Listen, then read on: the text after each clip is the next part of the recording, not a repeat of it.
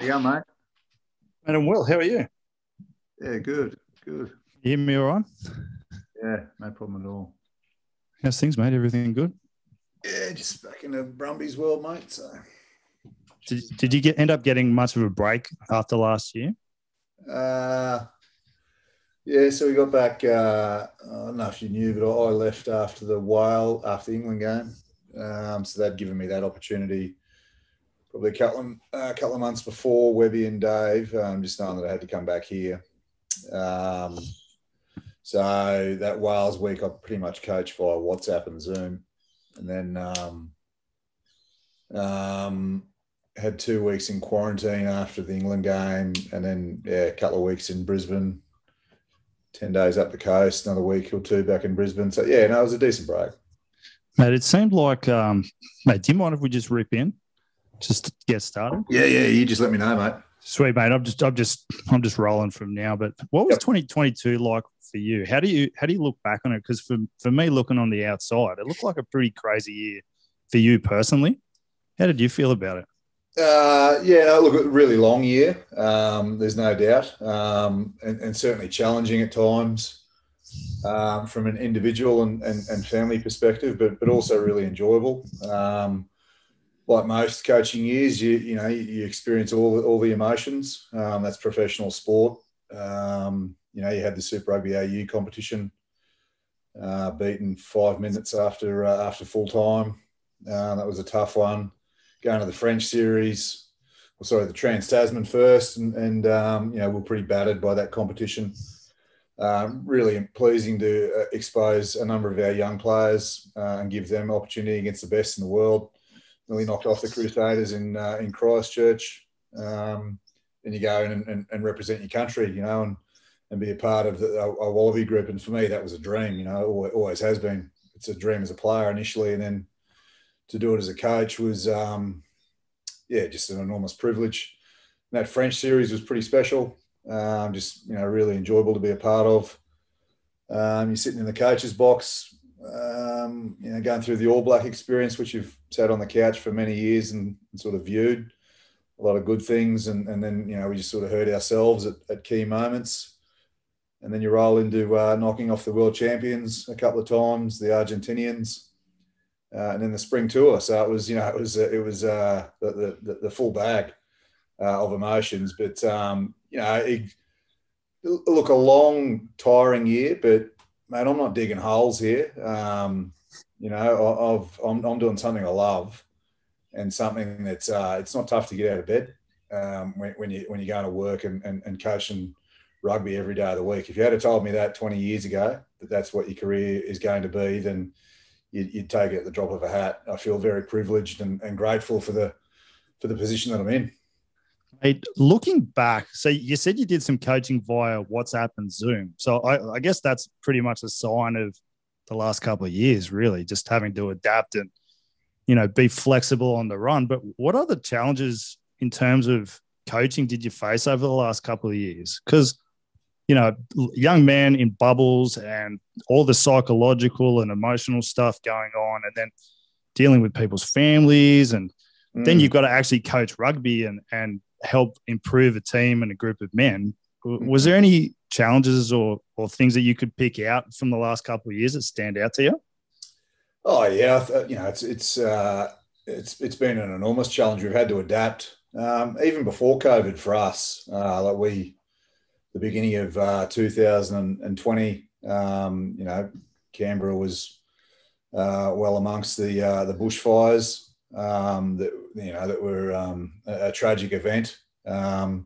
We then had mumps go through the Brumbies, Did you?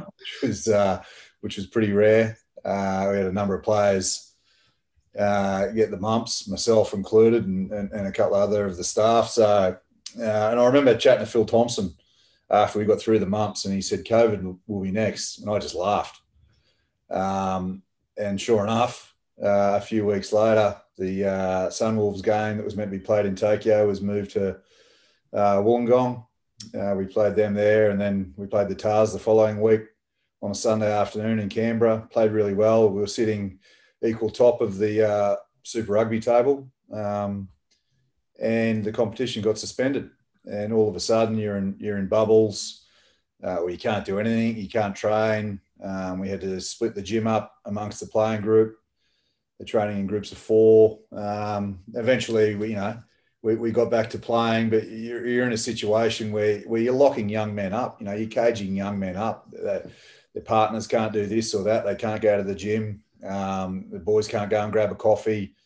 Go to the pub and have a beer, have a night out, have a meal. These are all things that that young men do from one day to the next. So it was really challenging for them and tough for some individuals in particular who couldn't get back to see their family, whether it be in New Zealand or if borders were closed, partners that couldn't see their family. So it was an enormous challenge. But like everything for me, how do you deal with any sort of challenge? You just got to talk to the boys. You just got to make sure that you're there for them, let them know that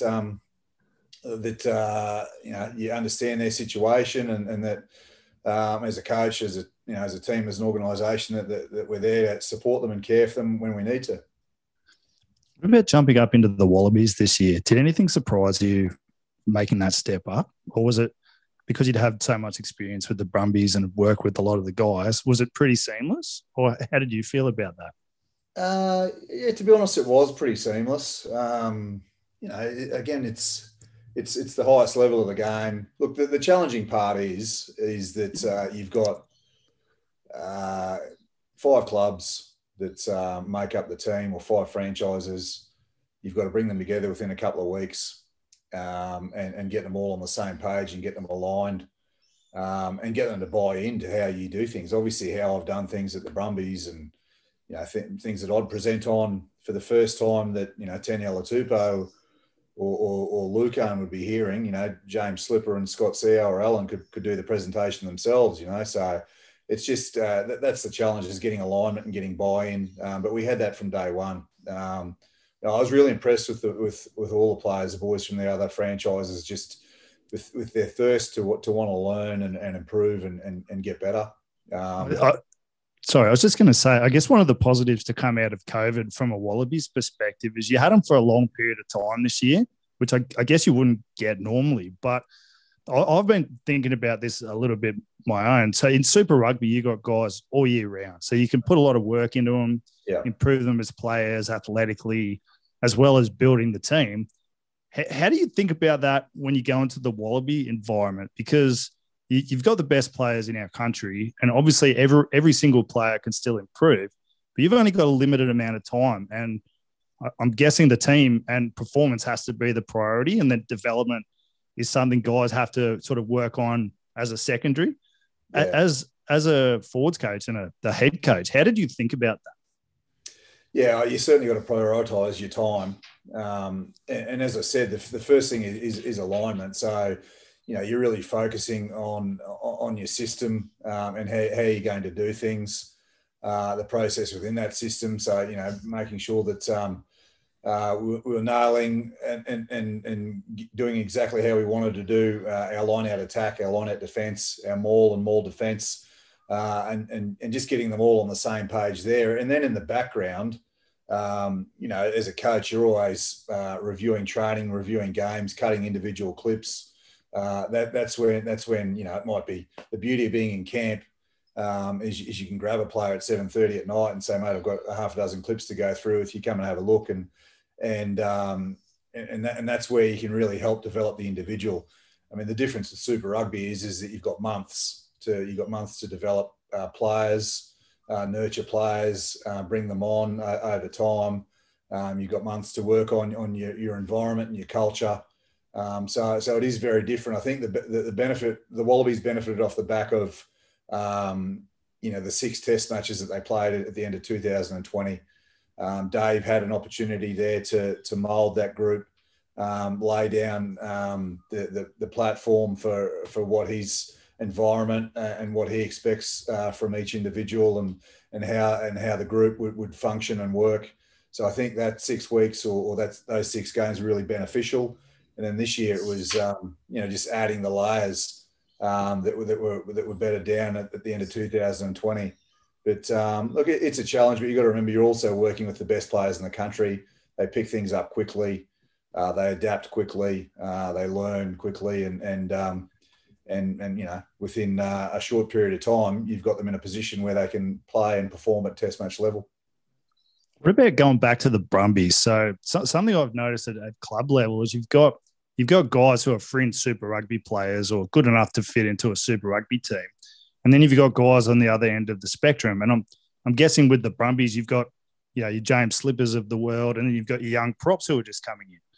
How do you think about developing those young guys? Is it a matter of just giving them clips and going, hey, you need to work on your inside shoulder at loose head, or and just giving them things to work on in their own time to really squeeze as much of the juice out of them as possible? Because, if Slips gets injured, you're going to have to throw one of these guys in. Mm. Yeah, it's a long process. There's a number of different ways how you coach and develop. It's obviously in the moment. Firstly, giving them an opportunity and exposing them to this environment is the first step. And then it's coaching them within the moment. It's coaching them with vision and feedback. The best coaches for me are the ones that can see the picture, whether it be positive or negative, at that very moment. But on the other hand, you don't want to be wasting 50% of your training time talking. You lose intensity or lose the opportunity to get through the work you need to get through. So, vision, a lot of micro chat, small conversations. I like to meet with my players regularly, give them feedback, let them know where they sit, and you talk about young front rowers. Well, you probably haven't got a better environment for to be a young front rower than to be at the Brumbies with. I agree. Ella Latoa, Slipper.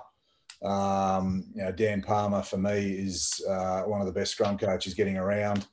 So it's a pretty good place to be, and then myself and Laurie are forwards coaches as well. So, we share the workload. It's a long process. You got to understand that, coming from being a young prospect at club rugby level as a front rower to becoming a Super Rugby player doesn't happen overnight. You got to be very patient and make sure, from my point of view as head coach, that when I do expose them, that they're ready and that they're ready to perform and thrive and not just fill a jersey and make up the numbers. Do you do that gradually? Like give them some time in the match day squad and then maybe a little bit here and there? Like, do you have a process for that, or is it sometimes just throw them in the deep end? Yeah, I don't think it's black and white, but it is. Firstly, they're in the program. They might come in and do the pre-season with us. I look at someone like Fred Gohea, who's a young loose head prop within our program now. So he did a number of pre-seasons with the Brumbies as an academy player. He became an EDS player, an elite development player, which is a part-time contract. He stayed in that full-time program throughout the course of 2020. Through injury, was given opportunity, and off the back of probably 2 years of work being put into him, he made his debut for the Brumbies. In the lead up to even making your debut, I like to expose boys to even a game day build-up. Do the warm-up with the group, sit in on unit meetings, sit in on team meetings, sit in the gold room at the AIS there where we do our preparation before we walk over to the stadium, just so that where possible you've experienced it all, and nothing's new to you. And then when you run out, you can just run out with a really clear mindset or headspace and go out there and perform your role. I'd imagine some of your live scrum sessions would be harder than most Super Rugby games anyway, with some of the people you got there. They are. It's the scrum and maul sessions have taken their toll on a number of blokes over the years. I mean, I've had enormous respect for guys like Slips and Al and Scotty and these boys that just do it year after year, season after season. And this year for myself, having gone from Super Rugby into Test Rugby, and I'm just sitting in the coach's box, it's no toll on my body at all. But what they put their bodies through at training from one day to the next, and then go out there and perform year after year after year, you take your hat off to them. Anyone that's played 100 tests in the front row for their country is incredible. I don't care what anyone says. That's it. I was going to ask you about the Brumbies. I know quite a few boys who've been there, and you hear things about the culture, and universally, the thing that I can see as an outsider is that they're all good blokes. So as a head coach, how do you attack the recruitment side of it in terms of, because you want good rugby players, you need guys who are going to be up to that level, but you also want good human beings who are going to fit in and add to the culture. Yeah. What's your process as someone who's in charge and manages that process for getting the right people around you in terms of coaches and players and support staff? Do you have a process for that? Yeah. Look, there's three things that I look at. It's work ethic's the first thing. You will not survive as a professional coach or player if you don't have a thirst for hard work. You've got to have talent. There's no doubt you've got to have talent to get to this level, and be able to perform consistently at at shoot shield level or these days even at first 15 level. You're looking at players at a very young age, and the other big thing for me is character.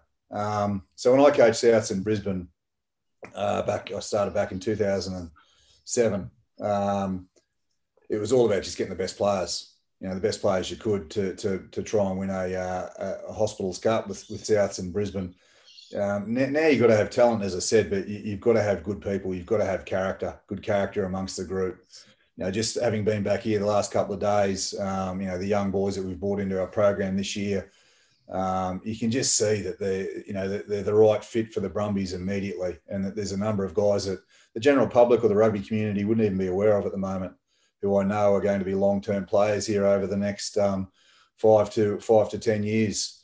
So they're the three things that I look for. I also love a player or a coach that is just really hungry for an opportunity and has potentially faced a little bit of adversity somewhere else. They're the ones that haven't been given the red carpet treatment. They didn't necessarily play Australian schools and 20s and straight into first grade or straight into a franchise. They've had to do the hard yards, because those guys generally really appreciate it. I'm talking about your Andy Muirheads, your Benny Hines. I look at someone now, our attack coach, Rod Seib. Sibey, when Peter Hewitt left, I've looked all around the country for good backs, attack coaches, and there's plenty of them out there. Sibey's been coaching, teaching and educating young people for, years, the best part of 20 years. And he's been a great fit and someone who, unless you give these people an opportunity, you're never going to know how good they actually are. And he's turned out to be a great fit for our program. When you're looking for players or coaches, is it, do you obviously do your research on them? They've got to have performed and have the talent. But do you meet them? Do you talk to them? Yeah. Is it you get a bit of a gut feel? You ask people about them. Is that how you go about it? Yeah, no, that's how you go about it. Without a doubt. I'll give you an example of like young Rajan Pasatoa, like when he's obviously gone to the Force now, but I flew up and had breakfast with him and his family. Watched him play for Nudgee against Brisbane Grammar. Got him down to train with us. Presented to him on how we'd make him a better footballer and a better person. Made his parents feel really comfortable on that if he did decide to come to Canberra, that he'd be well supported and well looked after. You talk to their coaches, and sometimes you talk to their teachers to get a real idea on their character. And you don't necessarily talk to people who are just going to say that he's awesome, that he's unreal. You need to dig deep and make sure that you're getting the person that you really want to get. And so that's a process that we'd go through with any player that goes on any contract here from EDS all the way through to a full contract. So we kind of talked about this a little bit, but the human element of coaching. So this was my first year of coaching, and it probably shouldn't have surprised me, but the amount of the amount of time you spend on human beings and giving people feedback and managing expectations and some crazy stuff off field that I won't talk about. But as a head coach, how much of your life is spent managing people versus actually coaching rugby? Yeah, it's a good question. I couldn't give you an exact figure. My guess would be 50-50.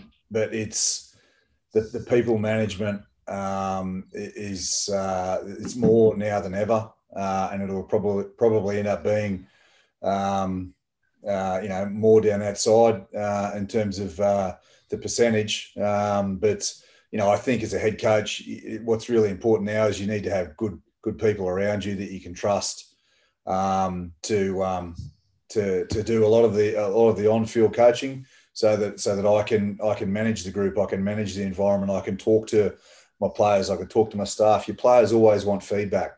They want to know, how they're performing. If they're in the 23, if they're not in the 23, they want to know what they've got to do to get into the side. Staff want to know if they're doing a good job. I don't think there's too many. Most issues for me at any organisation or any business or any team will always come back to poor communication. So you just got to talk to your people, and your people need to make sure that they feel really valued with the role and the job that they're doing. But you've got to be honest with them as well. If players just aren't cutting the mustard, then I need to tell them that. But I also need to provide them and help them with solutions on how they can improve and get better. But the people management for me, how do you nail it? It's a communication thing. It all comes back to just talking to them regularly and often, and making sure that they understand what they've got to do to get in the team, or that they're really clear on what their role is to stay in the team. Do you seek people out, or do they come to you usually for feedback? It's depends on the individual. It's some young players will come and bang down your door and say good day to you and introduce themselves. And I had that when I was back for a week in between the Wallaby season this year, and then others, they're just quite shy and aren't as open to walking into the coach's office and introducing themselves. So it's a bit of both. But again, how you build connections and make them feel comfortable and let them know that and understand as quickly as possible that I'm just a player.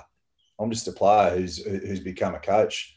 I'm not here to bite, or I'll if I've got to tell them the truth and be pretty blunt at times, then I'll do that. But I'll also make sure that I give them an ear, or let them know that I'm here to support them and look after them both on field and off field. And I think once they understand that, walking in here and saying, Dan, have you got 5 minutes to go through a couple of clips, or can we just have a chat about something that's totally unrelated to rugby, they feel more comfortable doing. What about with your assistant coaches? So as a head coach, I mean, you've got some outstanding assistant coaches. I mean, 3 props in your coaching stuff. Oh, did Laurie play hooker? I think he was a hooker, wasn't he? Yeah, hooker, three front rowers. Yeah. And outstanding coaches. In terms of managing the coaching staff, how do you go about that? So do you have your specific roles that guys have within the team? And then as the head coach, do you step in when you need to, or do you guys coach as a team? Yeah. Or what's the process for the guys down there at the Brumbies? Yeah, we've certainly all got our own roles and areas of responsibility. But I'm not sure if you've ever been down here, Dunk, but it's an open planned office. I'm not tucked away in an office, hidden away from others. We have a number of conversations. We just talk about rugby.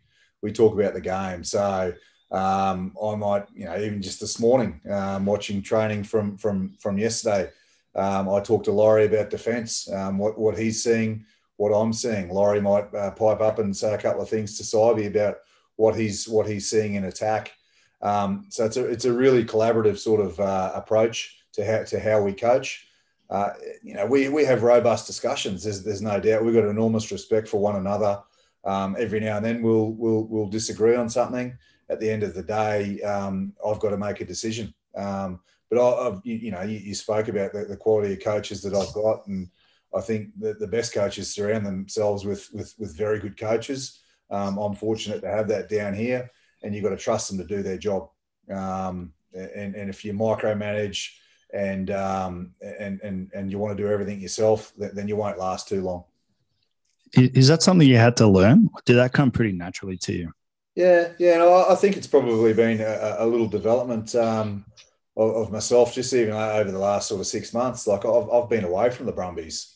I've kept in touch. We've had a lot of Zooms, a lot of conversations. We've made some changes to our program with how we train here.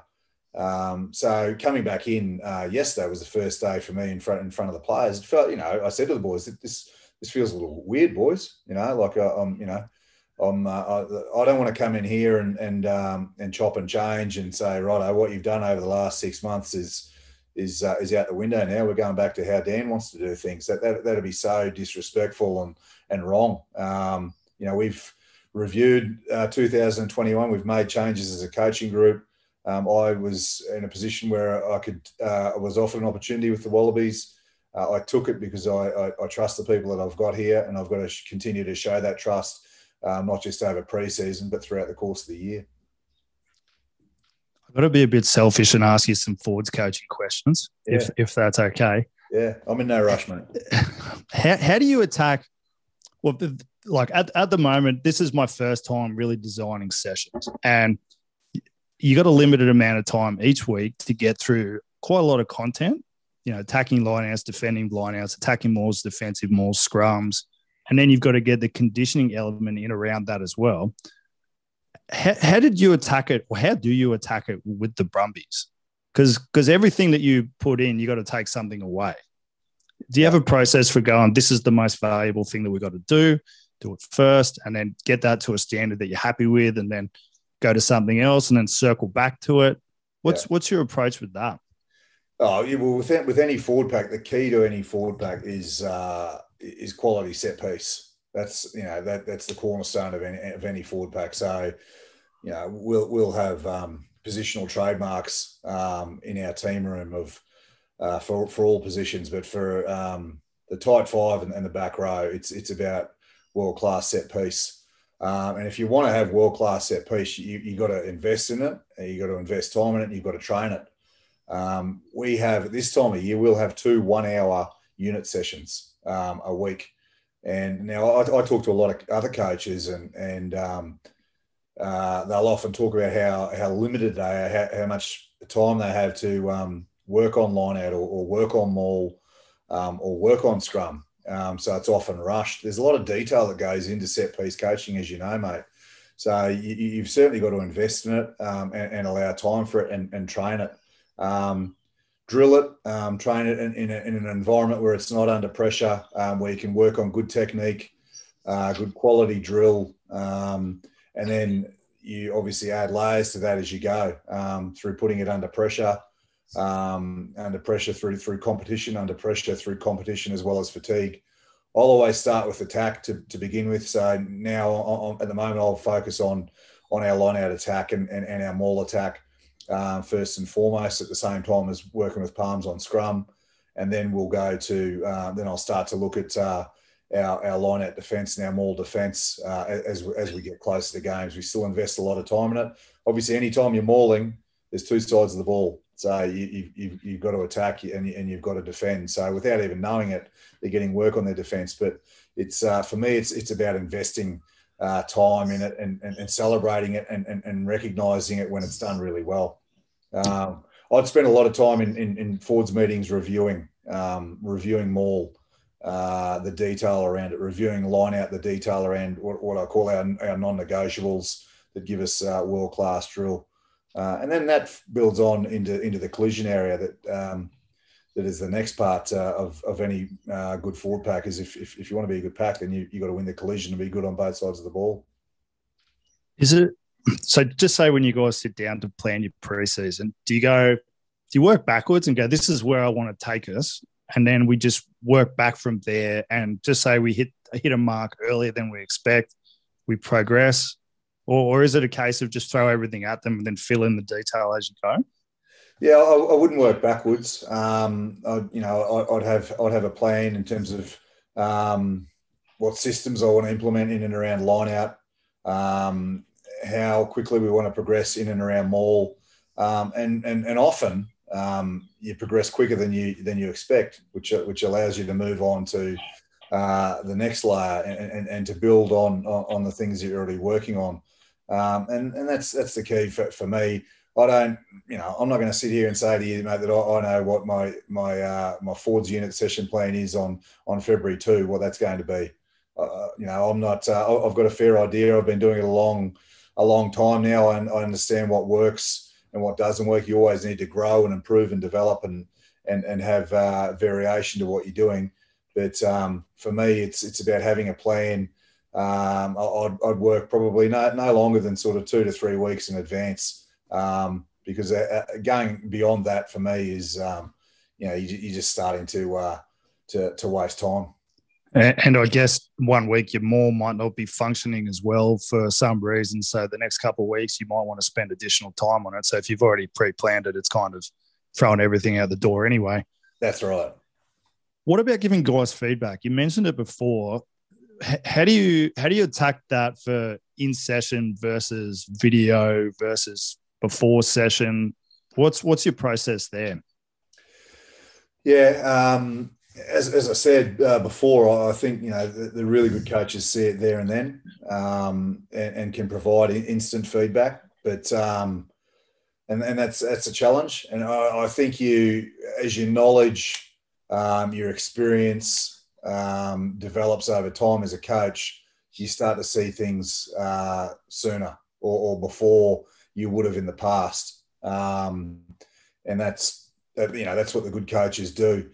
But as I said, you don't want to be talking the whole time. So for me, a lot of it is, this is why you have unit meetings, team meetings, individual meetings, one-on-one meetings with players, so that you can look at the finer details, understand why did we miss that line out by half an inch? Why did that maul fall 3 meters short? And then you can provide really clear feedback to the players, and so they've got a clear understanding of what they need to do better the next time. That's it for me. And as I said, I think your sessions, you want to error correct and critique guys on the run, but you also need to get through the work you need to get through, knowing that meetings are there to review. So just say you're doing a review meeting or a forwards meeting. Would that be, so just say you've just done a line out scrum maul session. Is the review before the next forward session, so that's fresh in their brains, or do you do it straight after? No, we would do it before the next meeting. So we did a small line out block yesterday. We've got another unit session on Friday, so we would have a unit meeting. We'd allow up to half an hour for that meeting, where again we can look at the things that I presented. So I'll always review against my non-negotiables. The points that I think deliver us world-class drill, and then the specifics around what's an excellent front lift look like, what's an excellent back lift look like, what's a world-class maul look like, and provide feedback from there. What about putting some of the responsibility back onto the players? Do you Palms and Laurie pretty much manage it yourself, or do you throw any element of the game back to the players to give the team feedback or to own that area of the game? Yeah, we'll actually every year, and we're just starting to go through that process now, is that we'll have attack leaders. We'll have leaders who will look after our clearance, and review our clearance and potentially present on it throughout the year. It'll be the same in and around defence, our phase defence, our pendulum with our back three, wingers, fullbacks and tens. It'll be responsible for that. I'll have line out and maul leaders. Palms will have scrum leaders. And I think, the big thing for me around leadership and developing leaders is you've got to put them in a position where they have to lead, and give them responsibility too. And so the expectation from us would be that the leaders of that particular component will come to us first thing Monday morning with clips on our attack, positive or work-ons, and then we compare them. And a lot of the time, what Laurie's got cut in defence compared to what James Slipper and Len Ikitau and Rob Vellatini have got cut, they're often mirror up really closely, and that's I suppose that's a good thing. That means that they're listening to the messaging, the key coaching points, the principles that Laurie or Sybie would push from an attack and defence point of view. And then at times we'll expose them to presenting in front of the group in meetings. I think gone are the days of the old school teacher style coaching where you stand up the front and tell them what's right and what's wrong. The players need to be able to identify it and take responsibility for it themselves.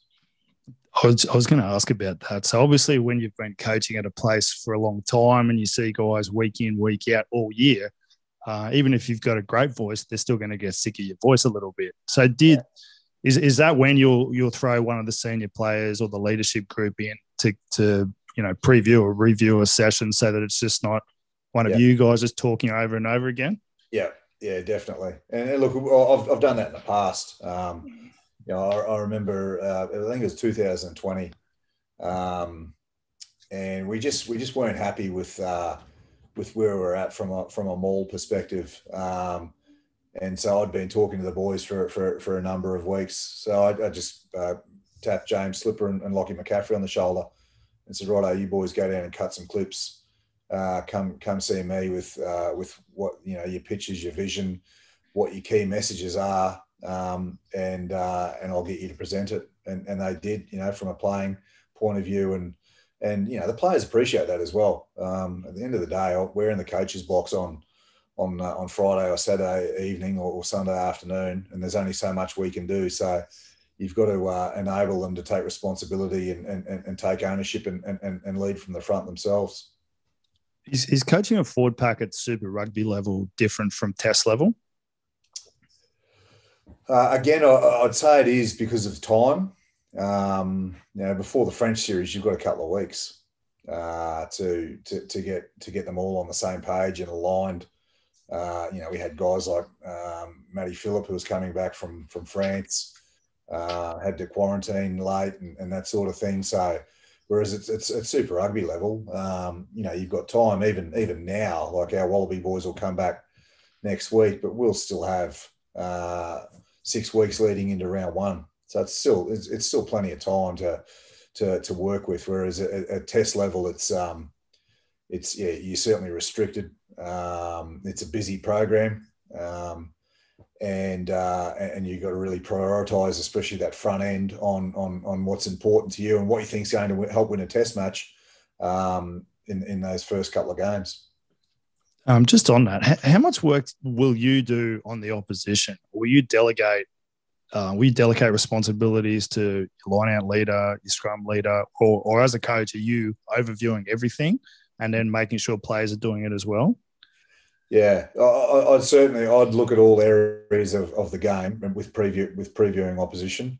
So I would look at how we're going to attack. What are our tactics? What's our strategy? How are we going to kick? Saiby's doing exactly the same. Then myself and Saiby will go and have a conversation again with Laurie around what our plan is, how we want to attack off line out, how we want to attack in multi-phase from counter-attack. Same defensively, what are their threats? Where do we need to make sure we're on our game from a defensive point of view? As head coach, you've got to be across all of that. And then I've got my own area where I need to make sure that I'm well across, and that's obviously from a set piece point of view. Yep. Will I give responsibility to the players? Your Darcy Swains, Caden Neville's, in the past, Sammy Carter, Rory Arnold, these guys, yeah, definitely. And again, I'll ask them to have a look at vision. I'll do exactly the same. You come together and compare notes and thoughts, and a lot of the time it's well aligned. Sometimes I'll have a different thought, and the players will love it. Sometimes they'll have a different thought, and I'll be like, yeah, 100%. We'll give that a crack. So. But head coach, you've got to have your finger on all areas of the game. But as I said before, at the same time, make sure that you trust the coaches that are responsible for that particular area to do their job well. And when you're presenting it to the group, do you throw everything at them? Do you go, this is a couple of key points for attack, this is a couple of key points for defence? How do you make sure you get the information across without underwhelming or overwhelming them? Yeah, that's it. We talk so much at a professional level about physical load, but mental load is massive as well. There's only so much information that players can take on board. The key for me is at 7:45 on Saturday night, is that you run onto the field and your headspace and mindset is so clear that you can just go out and do what you do naturally, and perform your role well. And that's what we drive here at the Brumbies. Is individually you do your role well, then collectively it'll look after itself. Monday for us is what we call an install day. So that's where we would, bed down how we're going to play strategically, how we're going to attack. Tuesday, we'd start to look at preview of the opposition. Every week, I'd have 2 or 3 key points max, not 5 or 6. In the past, would I have had 5 or 6? Yeah, I would have, but it's too much information. Just 2 or 3 really simple points. A lot of the time, they won't change a whole lot from one week to the next. There might be one point that changes off the back of the opposition that you're playing. And again, then the boys feel really clear around what's important, how we're attacking, how we're defending, what are the key points that we're going to review against on Monday, so that they can go out there and do their job well. Do you have some way of checking that the information's actually sunk in? Because I've seen a lot of team meetings where the coach is talking and the players are like, yeah. And then they'll go out in the field and just do nothing that you just talked about. Do you have some sort of way of checking? Or is it just a matter of looking at what they're doing on field and going, yeah, they're getting it? Yeah, you can use a number of different tools. I know from a Wallaby point of view, we'd use Cahoots. With a quiz game. Yeah, little quizzes, and test them on different areas of the game. I've done it a couple of times with the forwards. Dave would do that every week around counter attack and what our strategy is there. Really, really good tool. Do I feel I need to do that every week? No, I don't, because, as I said, I don't like to give them a whole lot of information and overload them with information from one week to the next. You've got your core game and how you want to play, how the Brumbies play, what's our identity, what's our DNA, and we stick to that, understanding that through analysis and previewing the opposition that you need to tweak your strategy or your tactics from one week to the next. I got to ask you about mauling, and then I'll throw some rapid questions at you. Yeah, I'll let you go, mate. I watch a lot of rugby, and I've got no statistics to back this up, so it might just be my perception. But I'm thinking that generally defensive mauling has improved significantly all over the world, and there's less maul tries. What are you seeing at Wallaby level, and just generally around the world in terms of mauling? Yeah, no, you're right. That's accurate. The maul defence has certainly improved over the last, probably 12 months to 2 years in particular. Look, I think I'm really frustrated with what teams are getting away with defensively at maul time at the moment, especially up north. And it's so tough for a referee to sit there and watch 16 bodies bash each other and make sure that someone's doing the right thing in attack, not coming down the side in defence. But, there's some frustrations there around, side entry and players creeping down the side of a maul. You're not allowed to slide down the side of a ruck. So it astounds me that all of a sudden we're allowed to slide down the side of a maul. So I think there's some areas there that if we want mauling, which is to me is part of the fabric of our game, it's such a special part of the game. And people look at mauling and think, it's just the forwards bashing each other. But you've got to understand that a good maul compresses opposition backline defence. It creates one-on-one opportunity for backlines to attack against each other, just like a scrum does. It allows you to be innovative and have variation around what you do if you've got a good maul. Because if you've got a good maul, what does the opposition need to do? They have to defend it. So they commit numbers that create space for others. So if we want the maul to continue to be an important part and stay part of the fabric of rugby union, then we need to look at what's being allowed currently with maul defence. And like any area of the game, you're always going to stretch the boundaries and try and get away with certain things. But there's some clear and obvious things at the moment that should well and truly be penalised and would have been penalised 18 months ago. Yeah, I've seen some things in the UK where they grab a guy and then they almost rotate around the back of the maul so that they're on the other side and the ref's looking at them. So it must be legal, or they're just not refereeing it. Because he hasn't changed his bind or something like that. But it's. And, you go to the Wales game. For me, Folau should have it should have been a penalty try, in a really important moment in that right corner. With about 10 minutes to go. But as I said, I'm certainly not blaming referees. It's a really tough job for them. I think it's from World Rugby is what they want a maul to look like, and what they want legal defence to look like is something that needs to be closely looked at and changed. Are you seeing any trends develop in the game, or where do you see it going in terms of forward play, just the game in general? It feels like guys are getting more and more athletic. Is that just going to keep happening? Are there going to be generic positions apart from like your front row positions? What are you seeing? I think at the moment the game is really defence orientated, and it's heavily favours the defence, and which is why I think you're seeing a lot of box kicking, a lot of kicking throughout the games. You look at the South Africa and British and Irish Lions series. I mean, that didn't put anyone to sleep. I enjoyed it. Purist, a professional coach. You know what I mean? It was hard to watch. So I think we need to get the balance right in terms of giving teams the confidence to attack from anywhere on the field. That's the big one for me, is that we're too heavily focused on and favour the defensive team too much at the moment. Athletes, great athletes, powerful, bigger, faster, stronger. They're bigger, faster, stronger now than what they were 10 years ago. In 2032, I'm sure it'll be a step up again. It's just how the nature of sports science and how players are allowed to develop and continue to get better and better through sports science and programs that are developed. So, but overall, I think rugby's a great game and still is in really good shape. I think the 2023 World Cup, we just want to make sure that it's a spectacle. And that it's not box kick to box kick, because teams are scared to attack. Yeah, I've made this argument many times that rugby played well is the best advertisement for the game, but conversely, rugby played badly is a terrible advertisement for the game. Yeah. Couple of rapid fire for you, mate, and I'll let you go. I'm really grateful for your time. Pleasure, do you listen to many podcasts? Oh, when I can. So I've listened to a couple of yours.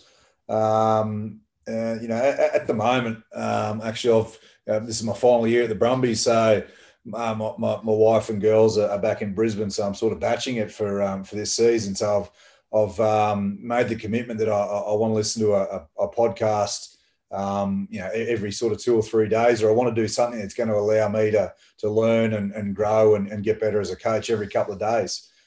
So they certainly interest me. There's no doubt. And these days, there's, to be able to sit here and listen to you chat to Wayne Smith or Laurie Fisher, 10 years ago, that would not have been possible. It's a real great exposure for good up and coming coaches to listen to guys of that quality.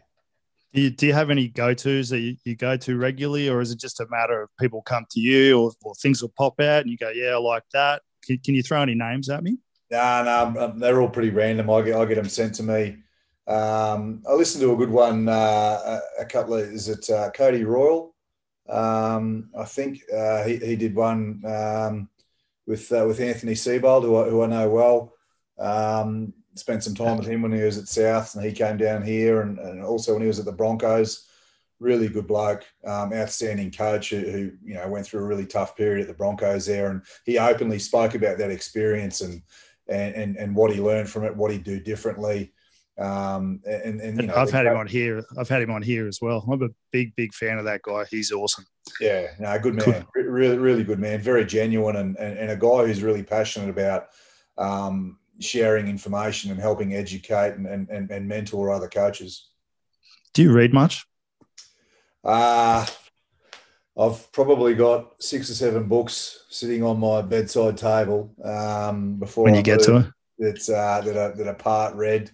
It's normally I'd use the post Super Rugby period to read and do PD. I remember at the end of 2018, myself and Peter Hewitt went over to Leinster and Saracens and spent a week with them.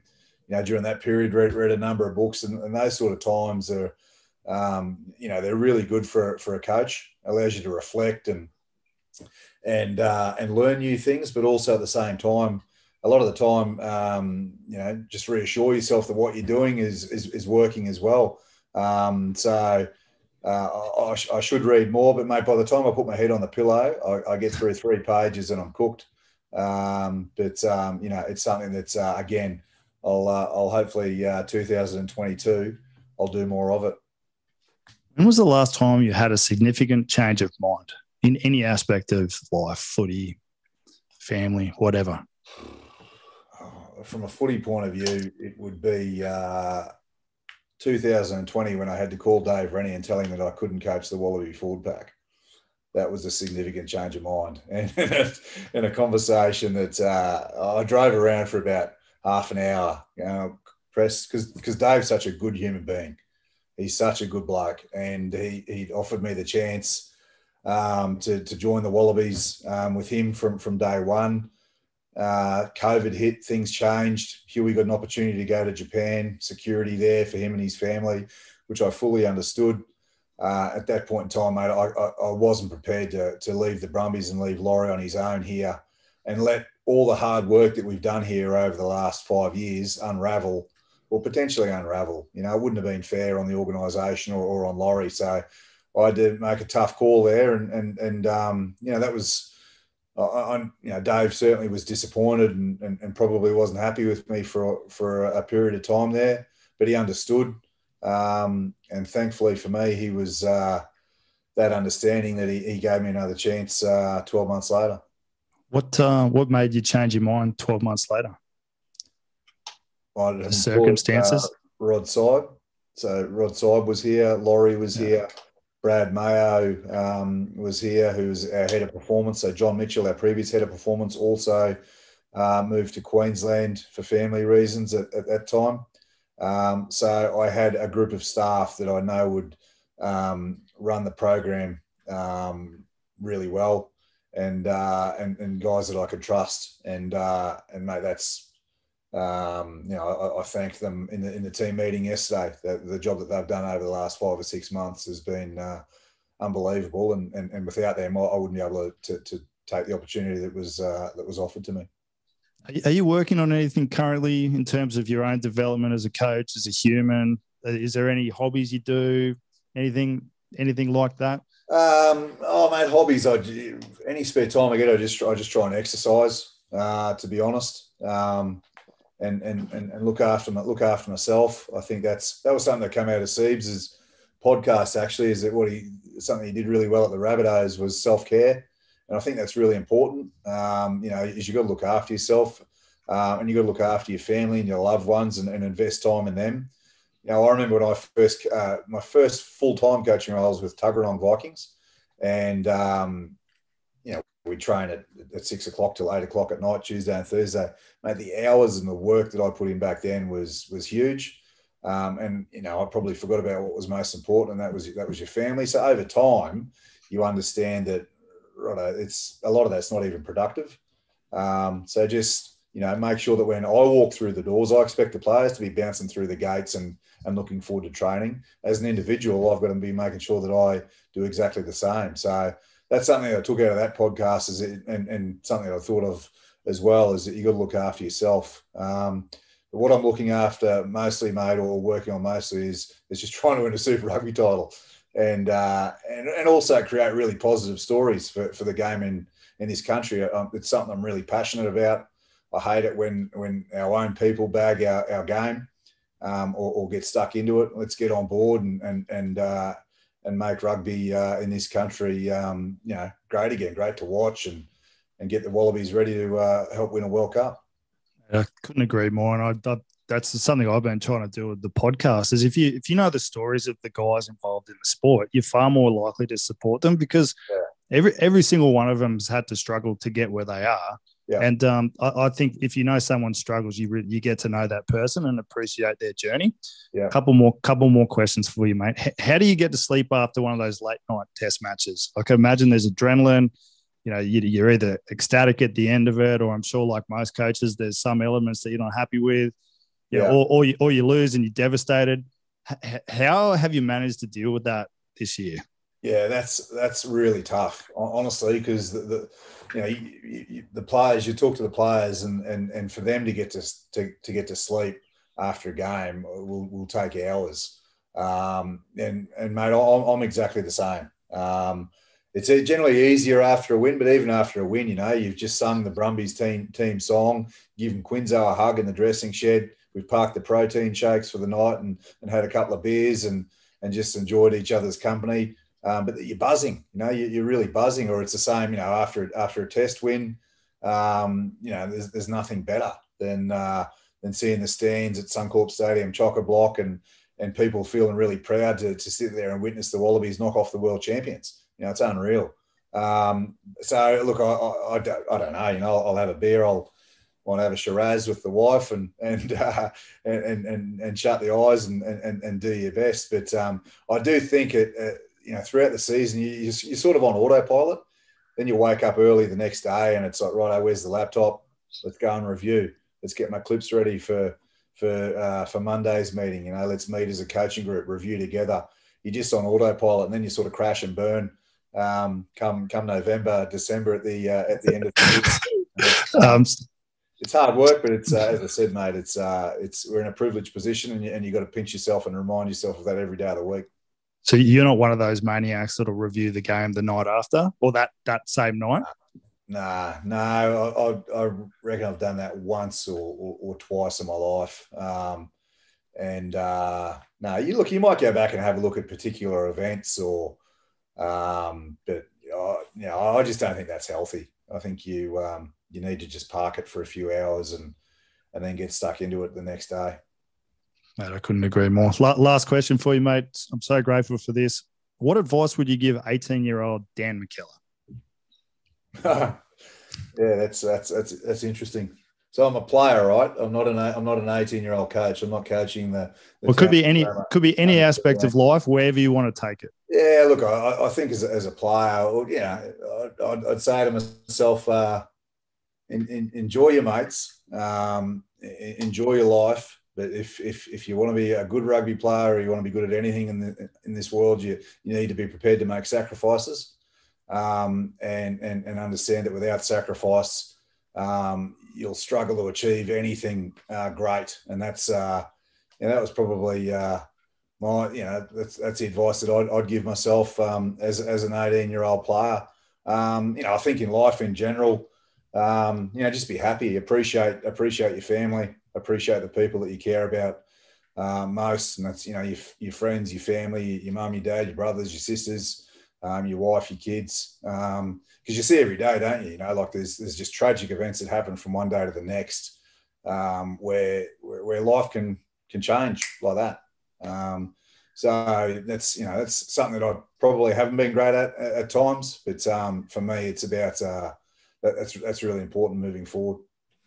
I lied to you. I got one more question. I'm sorry, I forgot to ask. What advice do you frequently give coaches? If you had to give them one piece of advice, or if someone goes, "Hey Dan, what's some advice or something that I should do if I want to become a good coach?" Yeah, look, it'll be the same as when I was, when I was coaching at Souths. It's you've got to work hard to every day to increase your knowledge. Increase your knowledge of detail around the game, because as that grows, then you become more and more confident to coach at any level. And I remember when I was at Tuggeranong, I'd come out to the Brumbies and I'd talk to Jake White, I'd talk to Laurie. Steve Larkin didn't talk to me because he didn't like Tuggeranong Vikings. He's a West boy, but he's a good man, Bernie. But off the back of that, you build relationships. They share information with you. Nowadays, mate, you listen to podcasts. Drop me an email. Say I want to come and have a look at the Brumbies train and see how you do things. And there's plenty of coaches out there that want to share and mentor and help make others better, so that we bring the next generation through. And that's really important, like it's always an open door policy here. And they were good enough to open the door back to me back in 2011 and 12 and allow me to coach the Brumby runners. And and do that sort of thing. And now that's why, we love seeing club coaches or school coaches come down here and allow them to ask questions and pick your brain. And because at the end of the day, it's going to make them put a smile on their face, make them feel good about themselves and help improve them as a coach. Mate, I'll definitely do that at some point. I've been talking to Palms a little bit about that recently, so I'll definitely do that. Thank you so much for your time, Dan. I really appreciate it, mate. I'm very happy for you. I hope you have a good year and good luck with everything, Brumbies, Wallabies, and, mate, I hope you enjoy it. Yeah, no, awesome. Good man, thank you, Duncan. Really appreciate it, mate. You're doing a great job, and it's thanks for inviting me on and giving me your time, mate. I know there's a lot of work that goes into it from your end, and it's I really appreciate it. Hey, cheers, mate. Enjoy. You got a camp this weekend? We've had to put it off just because of the C word. The C word's reared its head. There's a few things floating around there, so we'll postpone it for a little while. Okay, mate. Well, enjoy and all the best, mate. Good luck this year. Thank you very much. Good man. Cheers, mate. Catch you, Dan. See you, mate. See you, mate. Bye.